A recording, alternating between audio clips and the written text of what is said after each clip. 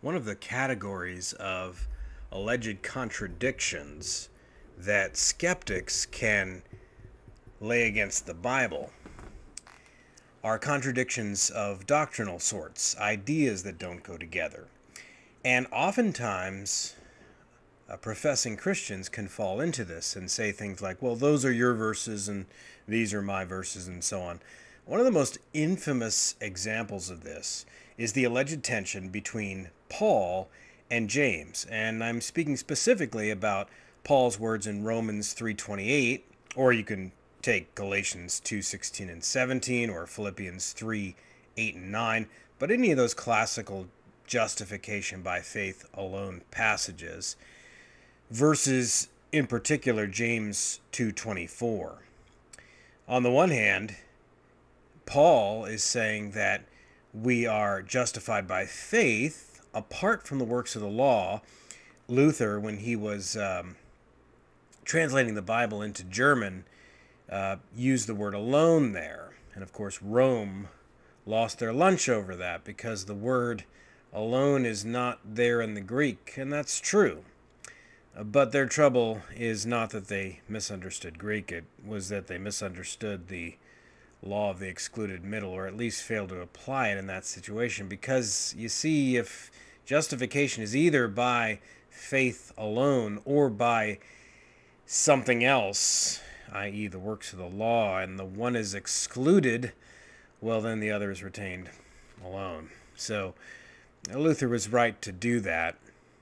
But then what about James? Roman Catholics to this day will put James up against Paul as if they're doing one of those are your verses, those are my verses, without any sense that they're making the Bible contradict the Bible. They're making James contradict Paul. Well, what is James talking about? Well, if you look at the context and you read the whole section through, you realize that whereas Paul's context was the courtroom, that is how one is made right before God judicially, that justification means being made right with God, not only forgiven of all of your sins, but declared righteous. But it has to be with the very righteousness of God, and that's what Paul says to the Philippians. Whereas in James, it's talking about as one is walking out of the courtroom in the realm of sanctification, evidence, demonstrating. We talk like that all the time. It's actually not weird at all. We justify truth claims. We say that so-and-so is justified. Can you justify that statement, or can you justify what you did? And so what are we saying? We're saying, can you evidence that? Can you demonstrate that? Can you prove that? Well, Matt, can you prove that that was what James was talking about? Yes. In fact, open up your Bible to James chapter 2, and you will plainly see it. Any honest reader will look at this and see that if we start at verse 18, James says, "But someone will say, 'You have faith and I have works. Show me,'" that's the operative word. What is he doing? "Show me your faith apart from your works, and I will show you my faith by my works. You believe that God is one, you do well. Even the demons believe and shudder. Do you want to be shown, you foolish person, that faith apart from works is useless? Was not Abraham our father justified by works when he offered up his son Isaac on the altar? You see that faith was active along with his works, and faith was completed by his works. So the scripture was fulfilled that said, Abraham believed God, and it was counted to him as righteousness." Isn't that interesting? James quotes the same Genesis 15:6 that Paul quotes in Romans. He's well aware of the meaning of that judicially.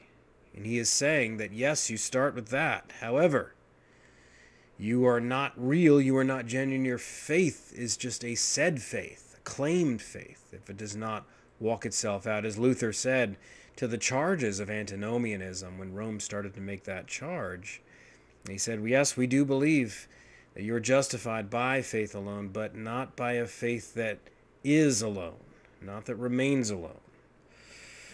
And so it goes on to say that he was called a friend of God. You see, and this is where James concludes, that a person is justified by works and not by faith alone.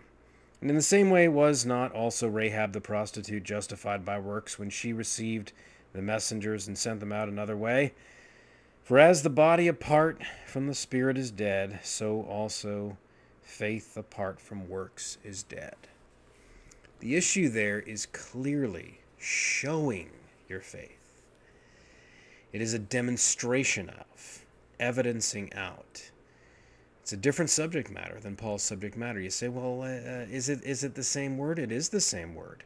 But it is also the same word in Luke 7:29, where it says that the crowds justified God, that is, declared God righteous. Did God need to walk into the courtroom of man and have man slam down his gavel and forgive God and declare God right with the righteousness that man has in himself? I don't think anybody wants to have that position. And yet, here's the same Greek word from the dikaio word group. You know, in English we have two words for this, right and just, depending on the context. But in Greek, and the same thing in Hebrew as well, they had two different words for it. But in the Greek, it was just that dikaio word group. So, dikaiosune theo, the righteousness of God. Some form or another of that word is being used in all these contexts. So you can't go just to the word by itself. It is used in different ways, just like in English we use the same word. I just use the examples of justified in several different ways. So context, context, context, and remember, if you claim to be a Christian at all, you believe that this is one divinely inspired book written by a perfect author who never contradicts himself. So just remember that when you're playing fast and loose with those are your verses, these are my verses.